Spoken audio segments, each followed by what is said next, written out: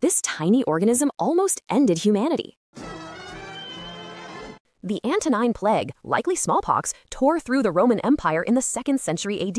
It killed an estimated 5 million people, including the Roman Emperor Marcus Aurelius himself. The plague catastrophically weakened the Roman military and economy, helping trigger the empire's long decline. When European explorers arrived in the Americas, they brought smallpox to populations with zero natural immunity. The disease caused a horrifying demographic collapse, killing up to 95% of the indigenous population in some regions. This wasn't just a pandemic, it was a continental apocalypse that erased entire cultures within a few generations. The plague of Justinian in the 6th century was the first major recorded outbreak of bubonic plague. At its peak, it killed 10,000 people a day in Constantinople and wiped out an estimated 25% of the entire world's population.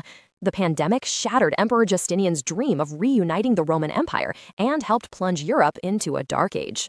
Explore the full terrifying history in the linked video.